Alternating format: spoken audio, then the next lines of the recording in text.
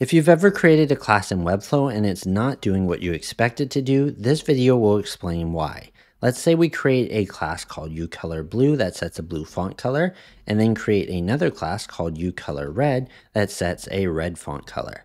Well, when we combine two classes with conflicting values, we'd expect that if we add uColorRed, the text changes to red, and then if we add uColorBlue, we would expect the text to change to blue, but it actually just stays red. And that's because the order these two classes are stacked doesn't matter. It's the order they were created in that counts.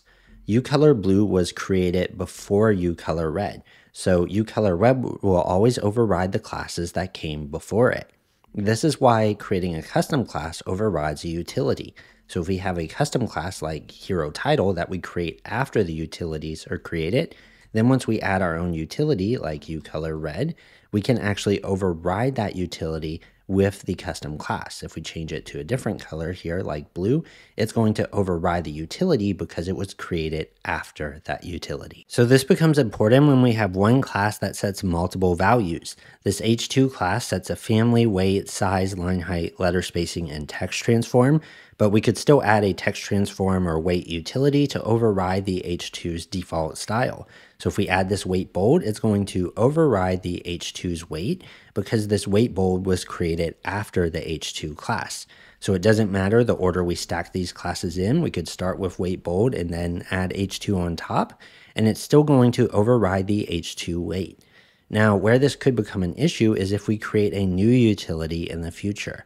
If we duplicate this H2 and create a new style, like display large, what we'll notice if we add a uWeight bold, it's not actually overriding the font weight of this display large, and that's because the display large was created after the weight bold class.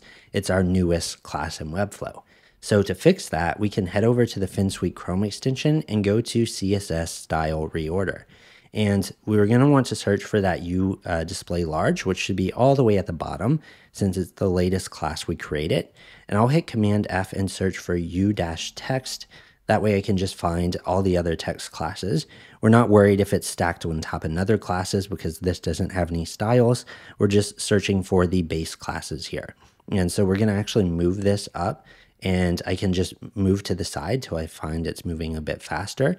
And all our utilities should be at the very top. They should be above any custom classes we create. But even once we get to the utilities, we're going to want this display large to be above any of the weight utilities, any of the text transform utilities. So I'm going to put it all the way at the very top. And I'm wanting to keep it kind of grouped by the other uText classes. So by this display and these other ones. So you'll notice classes that set a lot of styles, like a grid class that might set a gap and it might set alignments and different things. These are going to be at the top, any utilities that apply multiple styles. And things that just set one-off styles, like maybe it overrides the gap on our default grid, those are going to be further down. So let's go ahead and save this and we'll run it.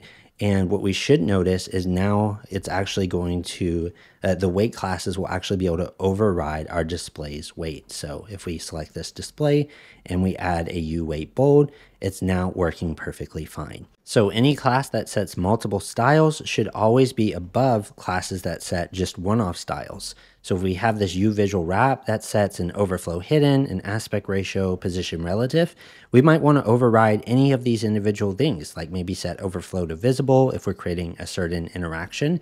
So if we have one-off classes like an overflow visible, we want that to be able to override classes that set multiple styles. And that actually works here because this overflow visible is created after the visual wrap. So that's just something to keep in mind with any new utilities you add when you're setting up the order of things.